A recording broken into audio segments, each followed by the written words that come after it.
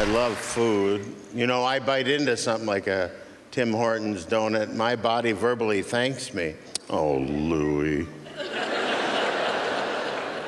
We have always loved you. If you love food, you know what I mean. And I don't care about drugs. You could put marijuana and cocaine and a donut down. What happened to that donut? I didn't see it. People say, do you ever smoke marijuana? I go, I don't need another reason to be hungry. So, my friends would smoke it, and I'd get the munchies. And my doctor is the one who's worried about me. Aren't doctors pleasant?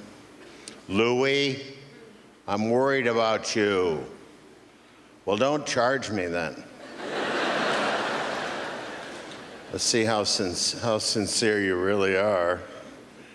I tell you, well, my parents lived a long time. My mom ate every piece of butter in the Midwest, and she still lived till she was 77, God rest her soul. And my dad, he smoked, he drank. At 79, we finally had to kill him.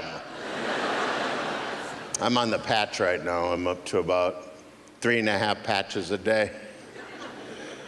I'll tell you, I called the company. I go, listen, do you ever consider coming out with that jacket? What about a comforter set?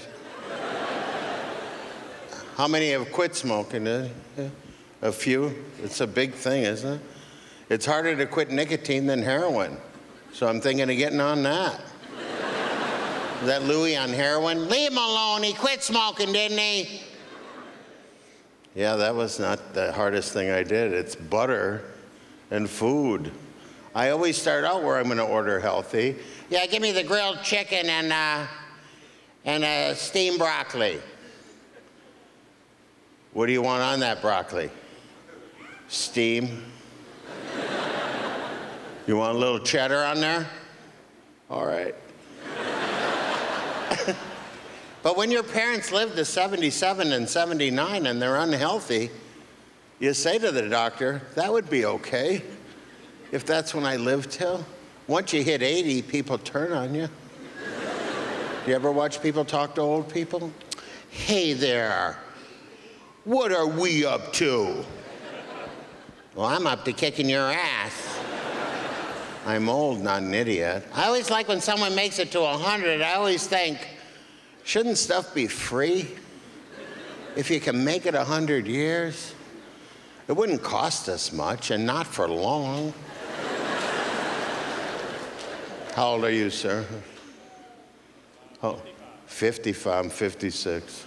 And time moves faster when you're over 50. People are always coming up to me, Louie, what'd you do today? It's over?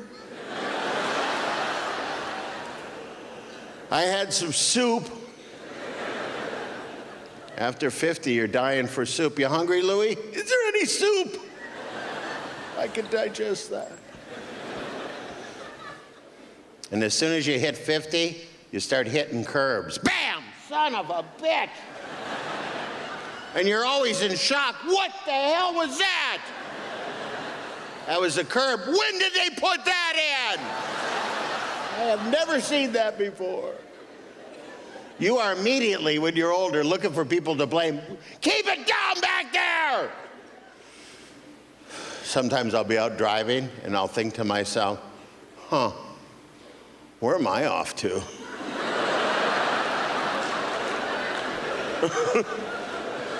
I gotta do that fake call home. Hey, you want anything when I'm over there?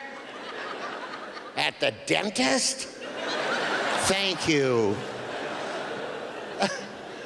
You just don't remember. When you get older, your head's like that magic 8-ball. You shake it, hope the right phrase shows up. Try again later, Louie. Horrible. And then I can't see anymore. I mean, I can see all of you, but it's more like a painting. I can't read anything without little glasses that I always forget to take. And you never have them when you need them. Where are you, Louie? I'm at the hotel.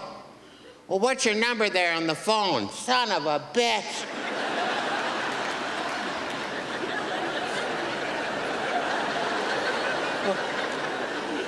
Just hold on a second, will you? Oh, here it is. 7. It looks like a W is next. Are they putting letters in the numbers again? And now people text me, I text them back. I'm texting them back. They text me again. Are you okay? I call them. Hey! I need more time! Where's the space bar on this thing? And thanks is not spelled with an X. Thank you very much.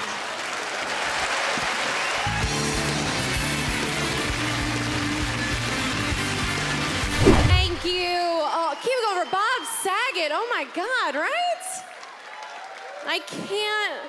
I can't believe he has AIDS. So I need to always put that out there straight away. I am born and raised in London. My parents are Nigerian. Any Nigerians in the house? It's a long shot. I didn't think it would work.